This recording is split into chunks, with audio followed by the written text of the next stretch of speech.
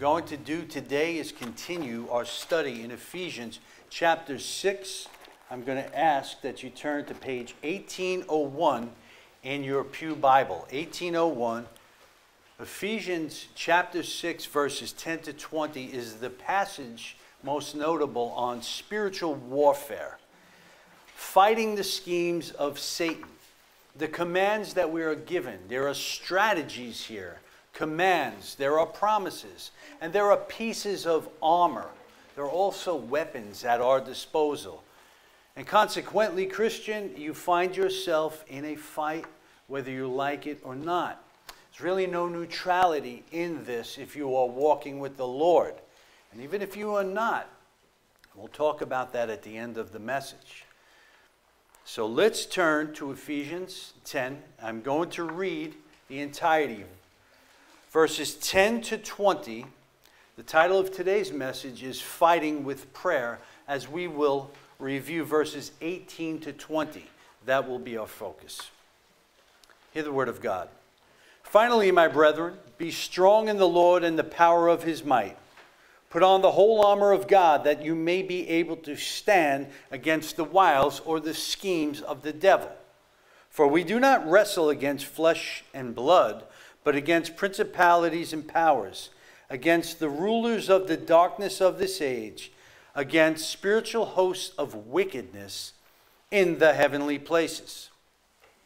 Therefore take up the whole armor of God, that you may be able to withstand in the evil day, having done all to stand.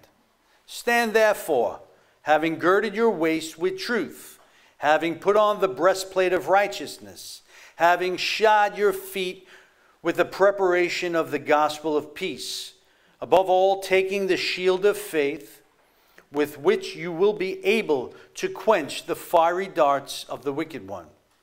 And take the helmet of salvation and the sword of the Spirit, which is the word of God. Now today's text. Praying always with all prayer and supplication in the Spirit, being watchful to this end, with all perseverance and supplication for the saints, and for me, that utterance may be given to me, that I may open my mouth boldly to make known the mystery of the gospel, for which I am an ambassador in chains, that in it I may speak boldly as I ought to speak. The primary focus we see is in verse 10, that the people of God, Christians, are to be strong in the Lord, strong in his power. It's been an amazing letter, many blessings. It opens up with spiritual blessings. We see the restoration of people groups, of Jew and Gentile, now into one. Previously dead in sin and transgressions, but now one in Christ. We see many promises on how we are to live. A generally very optimistic epistle. But now we see something that we must do as well. So we see the objective here to stand strong. And how are we going to do that? By putting on the whole armor of God. And with the strength is protection, so that we may be able to stand against our enemy, Satan. So that you may be able to stand against the enemy of your soul, Christian. And we see who else we are fighting here, not just Satan. In verse 12, we see that there are principalities and powers, that are minions, part of the demonic army, if you will, that comes against the army of God. We see that this is not a flesh and blood enemy here, that this is a spiritual enemy that we are dealing with. So what are we to do in verse 13? We take up the whole armor, that we may be able to withstand in the evil day. Now the armor we see in 14 to 17, we see 5 specific pieces of armor. But what I would argue here, that we see the sword of the Spirit, which is the word of God, is a weapon. And what we're going to look at today, in addition, is a weapon at your disposal. A weapon that is of great necessity to you in this battle, and that is the weapon of prayer. Now, Christian, be strong. And we see the Roman soldier. We see armor. We see the posture of standing firm.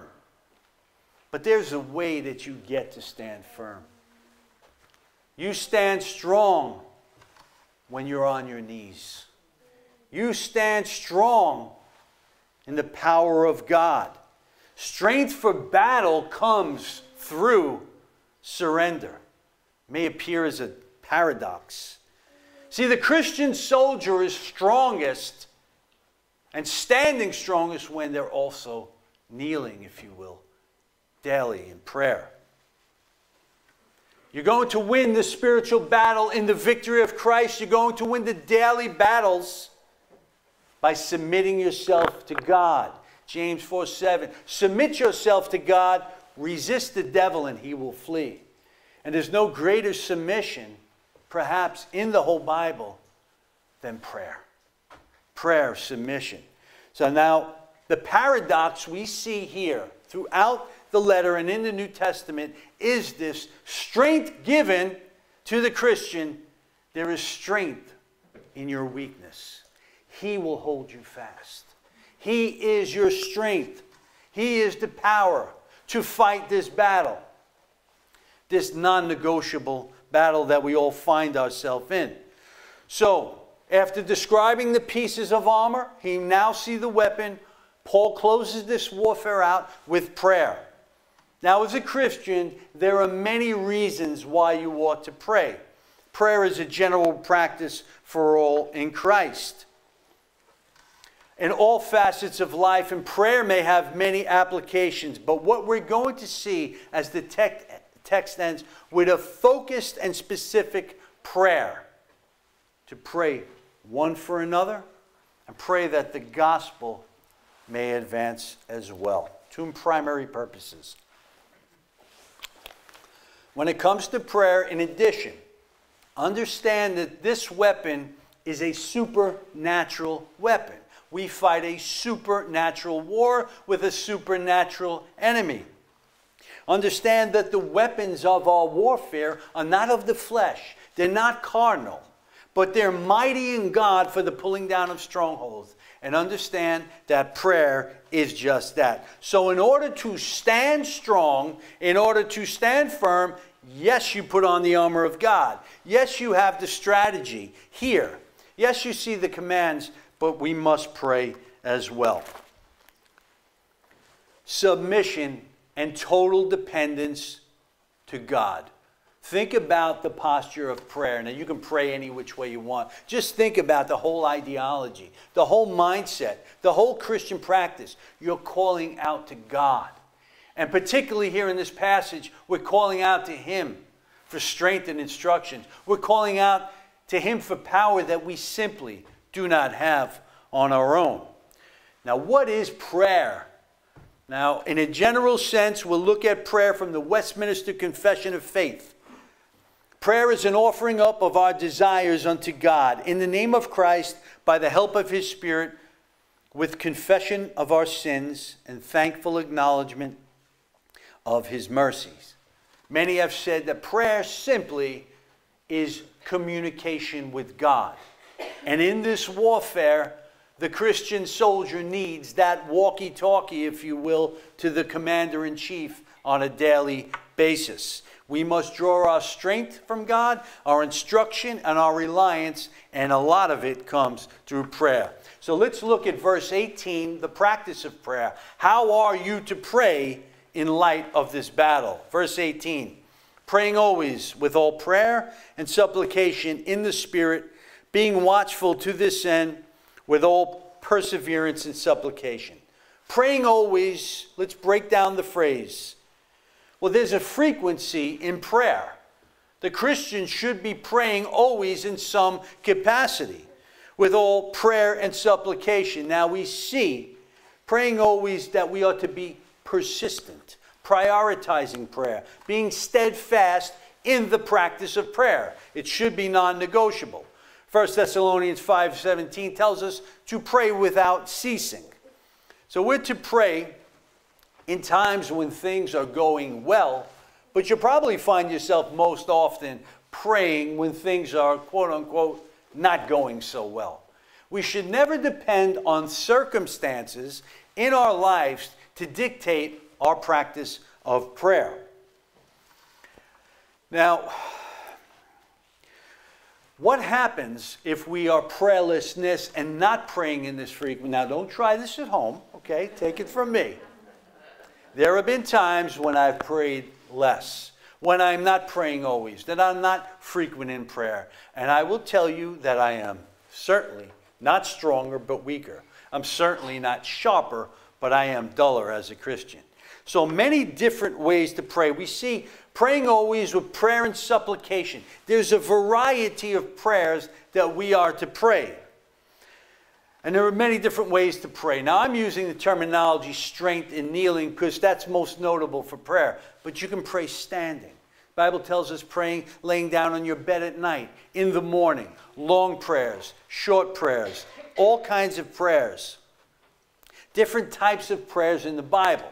And generally, we can pray prayers of adoration, thanksgiving, lamentation, prayers of repentance, prayers for our needs, petitions.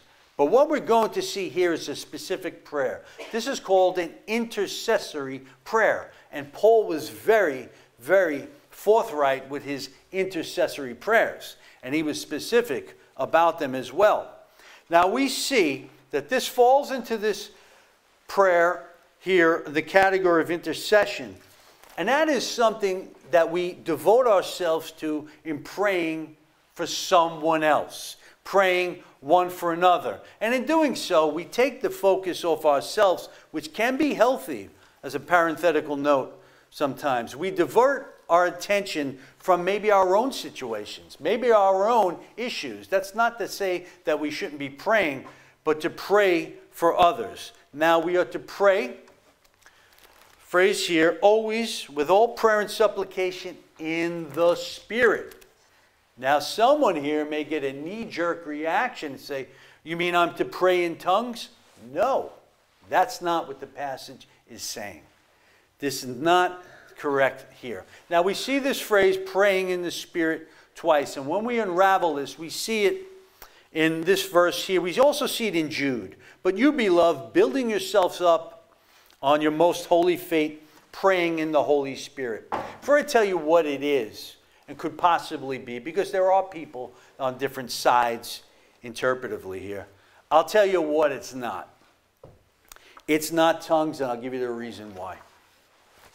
Praying at all times with all prayer and supplication in the Spirit. Has anyone in the Bible ever prayed always in tongues? The answer is no. Is everyone here, I don't have the gift of tongues, never did. So am I not supposed to pray? Someone here may have never had the gift of tongues. There's debate if there even is the gift of tongues still. So that's not what it is, number one. Number two, it's not praying in tongues if that's your knee-jerk reaction, because it's not contextually viable with the letter. Paul would not just come out of the blue under the inspiration of the Holy Spirit and say, meaning pray in tongues. There's nothing in the letter. He would not have just referenced it. There's nothing before, there's nothing after. So we have to understand how there's walking in the Spirit, and we see here praying in the Spirit. Now, what this probably means here, without going into great length, by means of help with the Spirit, when our prayers are moved and guided by the Holy Spirit, when we are praying in the Spirit, it's a Spirit-influenced prayer. It'll be a biblical prayer. It'll be a God-centered prayer. It'll be an other-centered prayer as well. Let me additionally tell you what praying in the Spirit is not. As Jesus said in Matthew 6:7, and when you pray, do not use vain repetitions as the heathens do, for they think that they will be heard by their many words. So that's not what it is as well. It's praying from an innermost place. Many have referenced Romans 8:26 and 27. But I would say this in conclusion, it's to pray generally now. It's to pray in harmony with God's word, which he has inspired. And God is going to cause you to pray in light of his will. And he will never pray us ask us to pray for something outside of Scripture. So pray at all times, always, with all variety of prayers in the Spirit. Pray biblical prayers, God-honoring prayers. In addition to how, the practice of prayer, we see another phrase here. Being watchful to this end with all perseverance and supplication. Being watchful. We are to pray spiritual warfare prayer, being watchful, staying alert. This is simply beyond just checking the box to say, I prayed today. This is a specific prayer, devoting yourself to some specifics here. And it's the specific of praying constantly as well. You're being watchful. You're being discerning. And I would say this. In war, there are sometimes preemptive attacks. And Satan will come against you. We don't know specifically the hour or when, but he's coming against you. We know that. Preemptive attack could appear like, I didn't expect that coming. That's why we should have preemptive prayer. Now, what I mean is a preemptive war strike is commenced in an attempt to get someone to attack them by surprise. But if we are prayed up, if you will, we'll be ready for that. Now, preemptive prayer is taken as a measure against something possible. Let's anticipate that Satan will strike, and when we are prayed up, the strength will be there to endure. An example of preemptive prayer was found in Jesus telling his disciples during the Olivet Discourse in Luke 21. What I would argue is the temple was going to be destroyed. He said to his disciples, "Watch therefore and pray always, that you may be counted worthy to escape all these things that will come to pass, to stand before the Son of Man." In Matthew 26:41, he offers another admonition. Watch and pray so that you will not fall into temptation. And we see a preemptive prayer in the Lord's Prayer. Lord, lead us not into temptation, but deliver us from the evil one. So we do not want to wait for the hour of battle to be praying. We want to be preemptive. Now we see the second point here is the people. The people of prayer in the text. Who are the people we are praying for? Well, for all the saints and for Paul. And it's got application for us here today. Though the saints at Ephesus are no longer on the earth, nor is Paul, will make the application for each and every one of us here in this room. For all the saints we see, we ought to pray for the saints. Let me read the verse for you. Pray with all supplication in the Spirit, being watchful to this end with all perseverance and supplication for the saints. And he's going to say in verse 19, pray for me as well. So, who are the saints? Well, maybe you're new to the faith. And maybe you have a misunderstanding of who the saints are. Maybe you've come out of Roman Catholicism. And let me just tell you, on no uncertain terms, like many other things, they've distorted that in their teachings as well. A saint is a Christian. A saint is one who's called out, separated from the world, called out of darkness into light. A saint is someone with the Holy Spirit. A saint is those who call Christ as Lord. So, we are to pray for all the saints. Now, there's a principle at hand here. During spiritual warfare, you've heard the term, in any sort of war, stronger together. There's strength in numbers. When we are praying one for another, we are stronger together. We have to pray with those who we are unified in spirit with, those who we are going to battle with, those with the same common mission, all the saints. And we must employ teamwork. When soldiers go out to battle, there is sometimes a stance and a tactic where they will say, you've got to cover my back. And we've got to do that one to another here in spiritual warfare as well. We all have the same common purposes, the all same common mission, and we all part of the army of the Lord. Now, the greatest and strongest of all the saints and the most tactical of all the saints is never called to fight alone. Never called to fight because they are so strong or so tactical. The strength comes from God, and we are to fight together one for another. Where the armor was individual, it's our duty to put on the armor of God, as we looked at. It's also our duty now, that's individual, to have this collective attitude where we pray one for another. Intercessory prayer on behalf of others. Now, ask someone today before you leave, how can I pray for you this week? Someone, look to the left of you, to the right of you. Maybe you're not going to say anything, and that's fine. How do I pray for you? You must ask yourself that question. I don't know what to pray for you. Well, there's general prayers. But always remember this.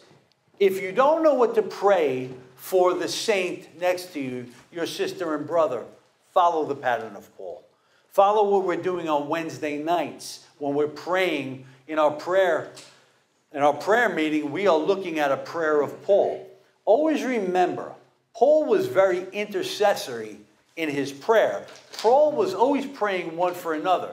And if you don't know what to pray, it's like a camera.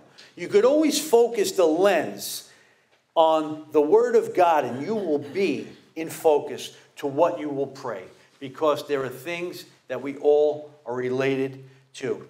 Now, and we all relate to one another and things we're dealing with. We must be specific. Understand Psalm 145:18, the Lord is near to all who call on him, and all who call on him in truth. So pray the word of God for the saints. And Paul was well acquainted with prayer. And let me say this to you. I don't want to pray for the saints. I don't know how. Thank God for the people. Paul did that throughout his letters. We see it many times. Romans 1:8-10. Philippians 1:3-4. 1 Corinthians. We see it in Colossians 1:3. But Paul would also pray for the saints, something we ought to pray as well, in spiritual battle. The purpose of our prayer, how we pray, Paul prayed for wisdom and knowledge. Ephesians 1:17. Paul prayed that the saints would be full of hope. Ephesians 1:18. But there's one thing I would emphasize to you today. How are we to pray one for another? Generally, and certainly when it comes to spiritual warfare, Paul would pray that we would grow in our love for one for another. 1 Thessalonians 3:12. And may the Lord make you increase and abound in love to one another and to all, just as we do. So, one of the devil's tactics, one of the schemes he's going to try to perpetuate here in this congregation and throughout the congregations is to sow discord. Is that we would not have one. We would have love for one another. We would not be one. That we would be in strife. Pray one for another. The preemptive prayer, so you mitigate that. So Paul would be strengthened with prayer and power when he prayed, and he would ask for it. Well, for example, let's continue with how we ought to pray for the saints. Consider what he writes in Ephesians 1:18-19. I've alluded to it a little bit already. That you may know what is the immeasurable greatness of his power towards us who believe, according to the working of his great might. His power, that's what we want. The Holy Spirit's empowerment, that's what I need. That's what you need. According to the riches of his glory, in Ephesians 3:16, that he may grant you to be strengthened with power through his Spirit in your inner being. You're going to need the power of God to continue throughout the battle. It's not going to cease. And we see, and we also, there's more that he writes in Ephesians 3 as well. So pray one another with the application that we are stronger together and that there is strength in numbers. For all the saints, that we may stand firm against the schemes of Satan. I'll pray that for you this week. You pray that for me and George. That we'll stand firm against his schemes. That we'll be able to recognize his schemes. That we will be strong in the Lord in the power of his might. Pray. Fight this fight with prayer. Okay, who else? And pray for me, Paul says. The servant. Paul is asking for prayer. Wow. The Apostle Paul is asking the saints for prayer. A man who's been to the third heaven. A man who's planted church. A powerful man of God, no question. But Paul is not relying on yesterday's victories and yesterday's successes. He knows, he's wise. He needs prayer for today. I need prayer. You need prayer for today. Today has new challenges. And he's not relying on any track record. He's not relying on his apostolic credentials. He understands that God's strength is necessary today and tomorrow for this battle. And Paul is powerful, amen, but Paul understands. Christian, as you must understand, the source of your power is God, is the mighty God. Satan is no match, but when we're prayerless, then we're susceptible. He knows the source of his power. And Christian, don't fall into the trap that maybe some in Ephesus might have fallen into. That's Paul. I'll pray for that poor guy over there. No, you pray for the leaders. Don't fall into the trap that's Pastor George. I'll pray for someone else. Pray for Pastor George every day. If you can, pray for me as well. Okay? Pray for the leaders. But what we see here is really the request, is really something for the purposes that we're going to see. It's not necessarily for the leadership, as Paul might have had that. It's really for evangelism. But first, I want you to look at Paul's request in verse 19. And pray for me that utterance may be given to me, that I may open my mouth boldly to make known the mystery of the gospel. Understand that Paul is not praying for his comfort. He's not praying for his safety. I mean, I think it would be a legitimate prayer. Lord, get me out of this house arrest here. Lord, won't I be better served to serve you? That wasn't the case. Paul is praying with a purpose here. Now,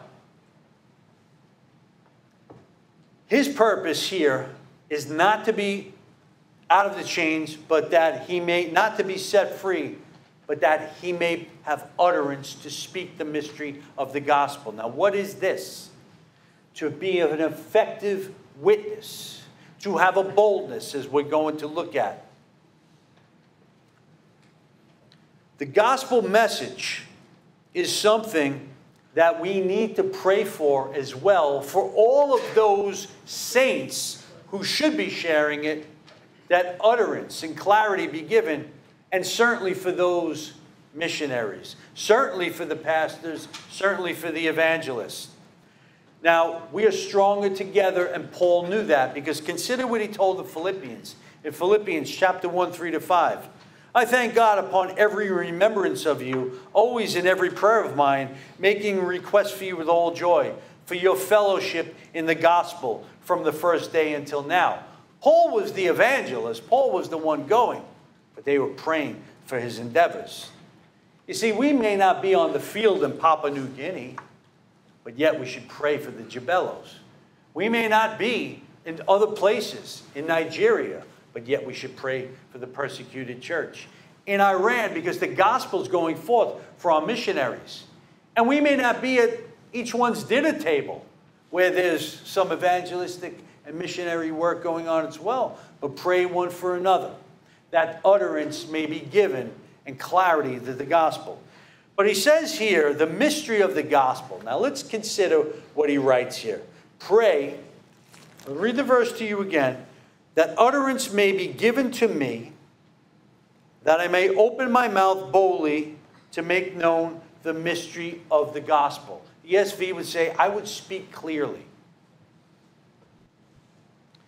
Now, chapter 3, we saw the mystery revealed in Ephesians. And just to touch on it, what exactly is that? Well, that was the mystery of the Gentile now being grafted in to the olive branch. That was the mystery of the Gentile who was previously a stranger and a foreigner to the covenants of Israel, was now being reconciled in the one new man in Christ. But let's continue here for the utterance before we get to that. The word can take on a connotation of freedom. Pray for divine appointments, we often pray. But pray that I would be free to speak.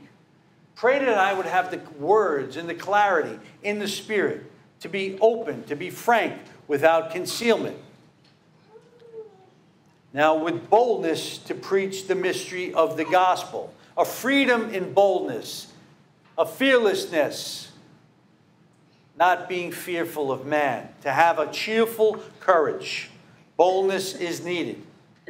Now understand, this is going to come by prayer. Understand what comes against us is supernatural. Understand, like I said, prayer is supernatural again. Though we walk in the flesh, we do not war according to the flesh. For the weapons of our warfare are not carnal, but mighty in God for pulling down strongholds, casting down arguments and every high thing that exalts itself against the knowledge of God, bringing every thought into captivity to the obedience of Christ. 2 Corinthians 10, 3-5. Do you think that's going to come from prayerlessness or prayer? It's going to come from prayer individually and collectively. John MacArthur has a very, very interesting thought here. That we would have the boldness to preach, right? MacArthur says this, Ephesians begins by lifting us up into the heavenly. He's referring to chapter 2, verse 6. We now sit in the heavenly places with Christ. But he says, and ends by pulling us down to our knees. Boldness, courage, clarity. It comes not from our own strength, but from God's strength. It's the paradox that we see in the New Testament. We are strong when we are weak. Power to surrender. It comes when we surrender in prayer. That's when the boldness is going to come. It comes through humility. Now some look at the Holy Spirit and the traits of the Holy Spirit and say, the Holy Spirit in Acts is all about speaking this unknown language. It's about this or that. One of the primary characteristics for boldness, for the utterance, making known the mystery of the gospel, is the power of the Holy Spirit. The Holy Spirit, we see a trait. Boldness is given to those who prayed in the upper room. We saw that in the book of Acts. The Holy Spirit came on them. Those formerly terrified disciples became fearless practitioners and preachers of the mystery of the gospel. Well, in a short time later, the disciples faced persecution from the authorities. What did they do in Acts 4:29? They prayed for boldness, and their prayer was answered. And we looked at in the past messages, they prayed for boldness, and they spoke the word with boldness in Acts 4:31. And we saw in Acts 5:19-20, after another persecution, after another imprisonment, they were right back at it, preaching in the temple. We noted about the fly who visited you when you were preaching the message some years ago. And then in our small group, we had that fly over the summer we couldn't get rid of. The boldness of these disciples was like the fly that will not leave against the devil's schemes, against the persecution. There's a perseverance and a steadfastness there. And it comes with that paradox. 1 Peter 5:6, humble yourselves, therefore, under the mighty hand of God, and in proper time he will exalt you. Boldness, power, strength comes through our humility, through our recognition of our total dependence upon God. Okay, now we see this mystery revealed, and I'm going to read you what the mystery was, and then we'll continue. Chapter 3, here's the mystery, 3-6. That by revelation he made known to me the mystery, as I have briefly written already, by which, when you read, you may understand my knowledge in the mystery of Christ, which other ages were not made known to the sons of men, has now been revealed by the Spirit to his holy apostles and prophets. And here's the mystery, that the Gentiles should be fellow heirs of the same body and partakers of the promises of Christ. Remember Jesus in Matthew 24, that he came to the lost sheep of the house of Israel, but he also said in John 10:14-16, I have other sheep that are not of this fold. So now the mystery has been revealed. The manifestation of the gospel given to all of us to propagate, to preach, to evangelize. In order to do this, we need utterance, courage, boldness, strength, and that's going to come when we pray one for another. So now we see verse 20. So pray for me, which I am an ambassador in chains, that I may speak boldly as I ought to speak. And certainly we see Paul is not asking, again, free me from these chains. What concerns him most is the gospel.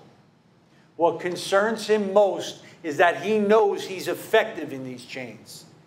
Whatever situation you're in, maybe it's not the best situation, but a Christian is to be bold in less than ideal circumstances.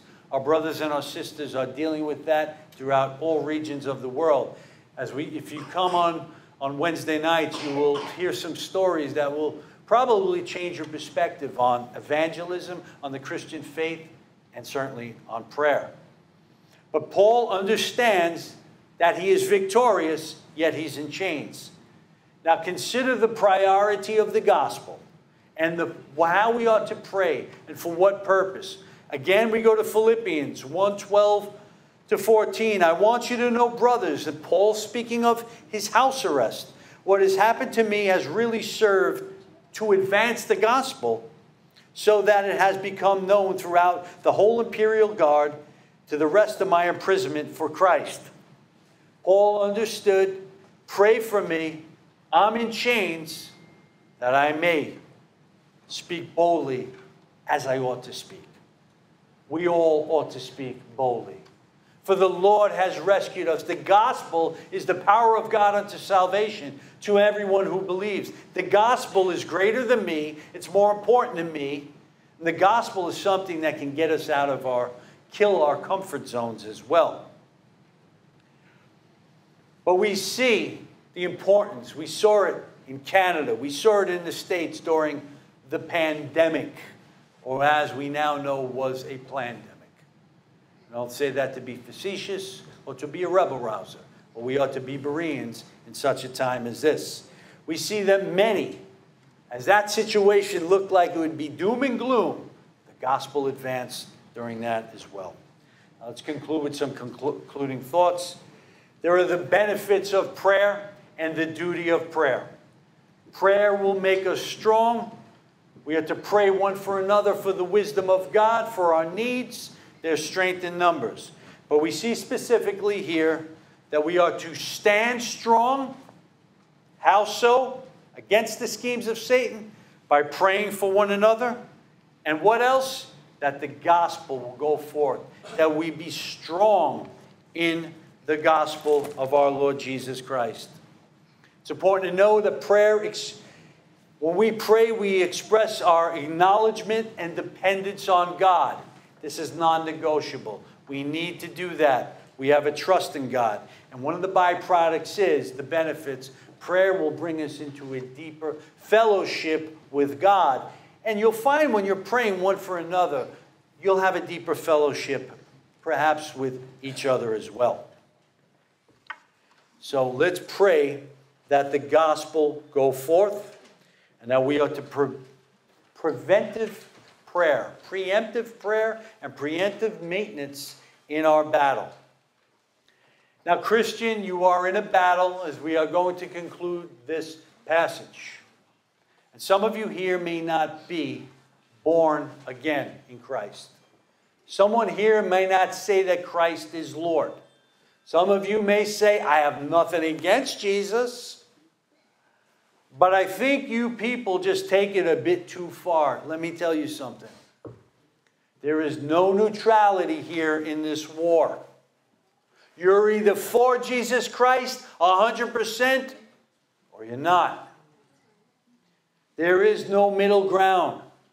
There is no neutrality. Jesus Christ, if you believe him, that he came in the flesh, and you believe what he taught, and thought he had some good principles, then consider what he said. He who is not with me is against me. And he who does not gather with me scatters abroad. You're either an ally of Jesus Christ, the Bible says you're an enemy. That may sound harsh, that may sound severe. It's Christianity 101. That's biblical Christianity. I want to read you a passage, and then we'll conclude, and I want to ask you and exhort you to do something. Acts 17, 30 to 31. The times of ignorance God overlooked, but now he commands all people everywhere to repent, because God Almighty, the Creator, has fixed the day on which he will judge the world in righteousness by a man whom he has appointed. And of this he has given assurance to all by raising him from the dead. That man is Jesus Christ. The righteousness of Christ no one can even touch. Any righteousness that you think the most righteous of all men has is but filthy rags. There is no righteousness apart from Christ. So I'm going to tell you and ask you to do something that Paul, the Apostle Paul, did. And it's for every Christian here to tell the whole world. 2 Corinthians 5:20. Now then, we are ambassadors for Christ, as though God were pleading through us. We implore you, we're begging of you, on Christ's behalf, be reconciled to God. Be reconciled to God. We're pleading with you. I'm pleading with you. This is not a Sunday thing here. This is life and death. Please be reconciled to God. And how do you do that? On Christ's behalf. For he made him, Jesus Christ, who knew no sin, to be sin for us, so that we may become the righteousness of God. You're going to be judged by righteousness. 99% fails. It's not going to cut it. You need the righteousness of Christ. The only thing that separates me from someone here who's not called upon Jesus Christ as Lord is that I have the righteousness of Christ. Not by works of righteousness which I have done, but according to God's mercy did he save me. Wash me in regeneration and renew me in the Holy Spirit by grace, according to his mercy. By grace, by grace, by grace. I could do nothing for this. You could do nothing for this. But he who has ears to hear, let him hear the word of God. Who is this Jesus? He was prophesied 700 years prior by the prophet Isaiah and throughout the Old Testament. The mystery now is here. There's no more mystery. We see in Isaiah 53, he is despised and rejected, a man of sorrows, acquainted with grief. And we hid, as it were, our faces from him. He was despised and we did not esteem him. But this is what he's done in a perfect atonement for his people. Surely he has borne our griefs, carried out our sorrows, yet we esteemed him stricken, smitten by God, and afflicted. But he was wounded for our transgression, bruised for our iniquities. The chastisement of our peace, which should be your chastisement, my chastisement, was upon him. And by his stripes we are healed. You do not have the capacity to enter into the eternal life on your own works or any sort of religious system you were brought up with and any infant baptism. It's simply not biblical. God will not acknowledge it. Please hear me. Hear me. Be reconciled to God. I implore you. Let's pray. Father God, we give thanks, Lord. We give thanks for your word, for your truth, Lord. And this is important, Lord.